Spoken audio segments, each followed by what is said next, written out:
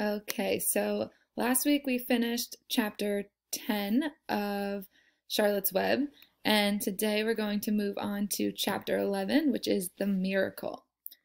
The next day was foggy. Everything on the farm was dripping wet. The grass looked like a magic carpet. The asparagus patch looked like a silver forest. On foggy mornings, Charlotte's Web was truly a thing of beauty. This morning, each thin strand was decorated with dozens of tiny beads of water.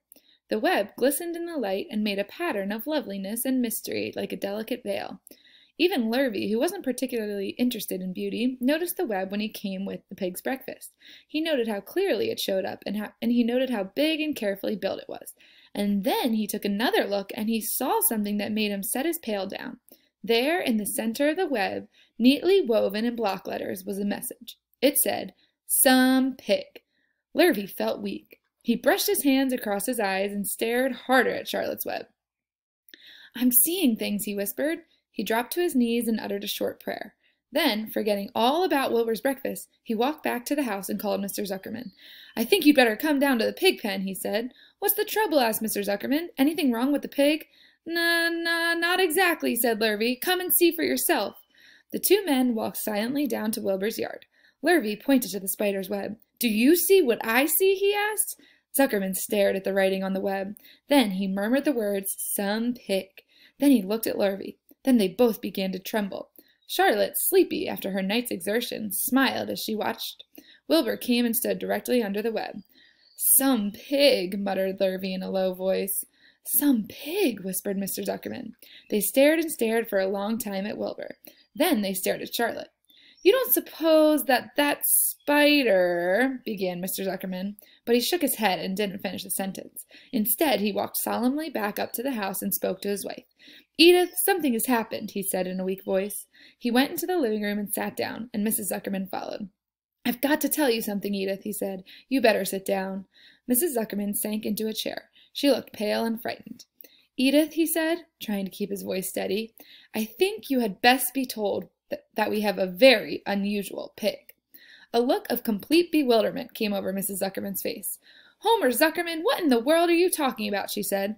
"This is a very serious thing, Edith," he replied. "Our pig is completely out of the ordinary." "What's unusual about the pig?" asked Mrs. Zuckerman, who was beginning to recover from her scare. "Well, I don't really know yet," said Mr. Zuckerman, "but we've received a sign, Edith, a mysterious sign. A miracle has happened on this farm. There is a large spider's web in the doorway of the barn cellar, right over the pig pen, and when Lurvy went to feed the pig this morning, he noticed the web because it was foggy, and you know how a spider's web looks very distinct in fog. And right spank in the middle of the web, there were the words, 'Some pig.' The words were woven right into the web. They were actually part of the web, Edith. I know because I've been down there and seen them. It says 'Some pig' just as clear can be. There can be no mistake about it. A miracle has happened and a sign has occurred here on earth, right in our farm, and we have no ordinary pig." "Well," said Mrs. Zuckerman, "it seems to me you're a little off. It seems to me we have no ordinary spider." "Oh, no," said Zuckerman. "It's the pig that's unusual. It says so right in the middle of the web." "Maybe so," said Mrs. Zuckerman. "Just the same, I intend to have a look at that spider." "It's just a common gray spider," said Zuckerman. They got up, and together they walked down to Wilbur's yard. "You see, Edith, it's just a common gray spider." Wilbur was pleased to receive so much attention. Lurvy was still standing there, and Mr. and Mrs. Zuckerman, all three, stood for about an hour, reading the words on the web, over, and watching Wilbur. Charlotte was delighted with the way her trick was working. She sat without moving a muscle, and listened to the conversation of the people. When a small fly blundered into the web, just beyond the word pig, Charlotte dropped quickly down, rolled the fly up, and carried it out of the way. After a while, the fog lifted. The web dried off, and the words didn't show up so plainly. The Zuckermans and Lurvy walked back to the house. Just before they left the pig pen, Mr. Zuckerman took one last look at Wilbur. "You know," he said, in an important voice, "I've thought all along that pig of ours was an extra good one. He's a solid pig. That pig is as solid as they come." "You notice how solid he is around the shoulders, Lurvy?" Sure I do," said Lurvy. "I've always noticed that pig. He's quite a pig." "He's long and he's smooth," said Zuckerman. "That's right," agreed Lurvy. "He's as smooth as they come. He's some pig." When Mr. Zuckerman got back to the house, he took off his work clothes and put on his best suit. Then he got into his car and drove to the minister's house. He stayed for an hour and explained to the minister that a miracle had happened on the farm. So far, said Zuckerman, only 4 people on Earth know about this miracle. Myself, my wife Edith, my hired man Lurvy, and you. Don't tell anybody else, said the minister. We don't know what it means yet, but perhaps if I give thought to it, I can explain it in my sermon next Sunday. There can be no doubt that you have a most unusual pig. I intend to speak about it in my sermon and point out the fact that this community has been visited with a wondrous animal. By the way, does that pig have a name? Why, yes, said Mr. Zuckerman. My little niece calls him Wilbur. She's a rather queer child, full of notions. She raised the pig on a bottle, and I bought him from her when he was a month old. He shook hands with the minister and left. Secrets are hard to keep. Long before Sunday came, the news spread all over the county. Everybody knew that a sign had appeared in a spider's web on the Zuckerman place. Everybody knew that the Zuckermans had a wondrous pig. People came from miles around to look at Wilbur and to read the words on Charlotte's web. The Zuckermans' driveway was full of cars and trucks from morning till night. Fords and Chevys and Buick Roadmasters and GMC pickups and Plymouths and Studebakers and Packards and DeSotos with gyromatic transmissions and Oldsmobiles with rocket engines and Jeep station wagons and Pontiacs. The news of the wonderful pig spread clear up into the hills, and the farmers came rattling down in buggies and buckboards to stand hour after hour at Wilbur's pen, admiring the miraculous animal. All said they had never seen such a pig before in their lives. When Fern told her mother that Avery had tried to hit the Zuckerman spider with a stick, Mrs. Arabelle was so shocked that she sent Avery to bed without any supper as punishment. In the days that followed, Mr. Zuckerman was so busy entertaining visitors that he neglected his farm work. He wore his good clothes all the time now, got right into them when he got up in the morning.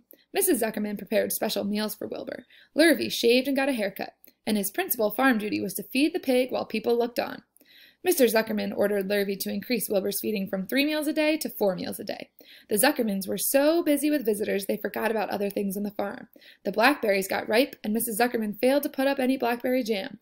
The corn needed hoeing, and Lurvy didn't find time to hoe it.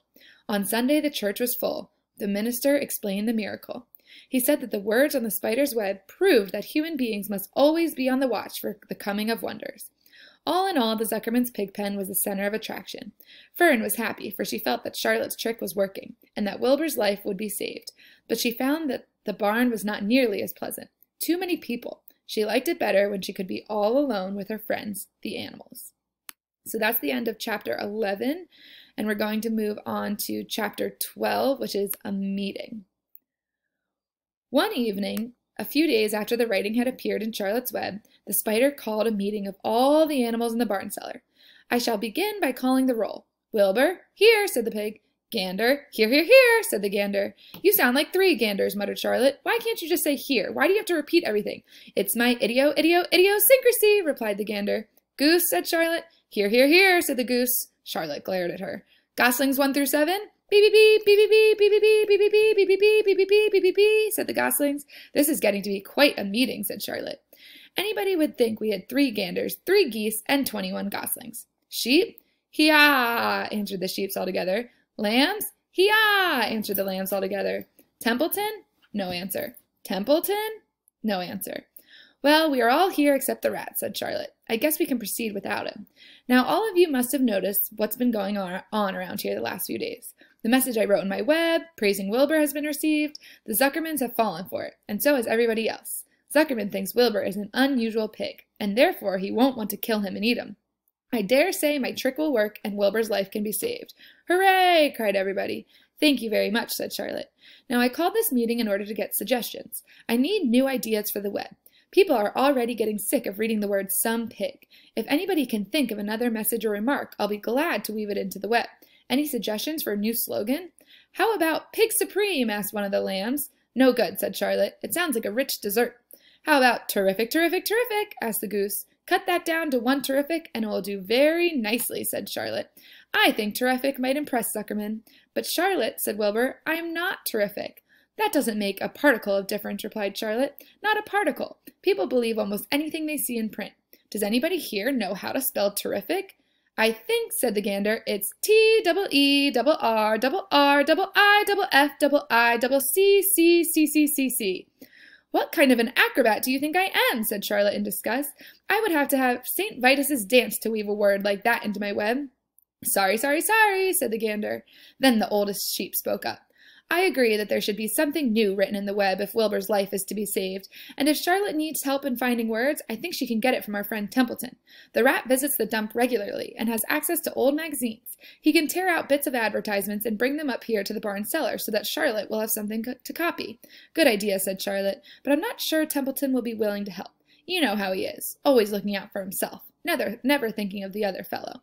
I bet I can get him to help, said the old sheep. I'll appeal to his baser instincts, of which he has plenty. Here he comes now. Everybody keep quiet while I put the matter up to him. The rat entered the barn the way he always did, creeping along close to the wall. What's up? He asked, seeing the animals assembled. We're holding a directors' meeting, replied the sheep. Well, break it up, said Templeton. Meetings bore me. And the rat began to climb up a rope that hung against the wall. Look, said the old sheep, next time you go to the dump, Templeton, bring back a clipping from a magazine. Charlotte needs new ideas so she can write messages in her web and save Wilbur's life. Let him die, said the rat. I should worry. You'll worry all right when the next winter comes, said the sheep. You'll worry all right on a 0 morning next January when Wilbur is dead and nobody comes down here with a nice pail of warm slops to pour into the trough. Wilbur's leftover food is your chief source of supply, Templeton. You know that. Wilbur's food is your food. Therefore, Wilbur's destiny and your destiny are closely linked. If Wilbur is killed and his trough stands empty day after day, you'll grow so thin we can look right through your stomach and see objects on the other side. Templeton's whiskers quivered. Maybe you're right, he said gruffly. I'm making a trip to the dump tomorrow afternoon. I'll bring back a magazine clipping if I can find one. Thanks, said Charlotte. The meeting is now adjourned. I have a busy evening ahead of me. I've got to tear my web apart and write terrific. Wilbur blushed. But I'm not terrific, Charlotte. I'm just about average for a pig. You're terrific as far as I'm concerned, replied Charlotte sweetly, and that's what counts. You're my best friend, and I think you're sensational. Now stop arguing and go get some sleep. So chapter 13 is good progress. I want you to make a prediction of what you think is going to happen next.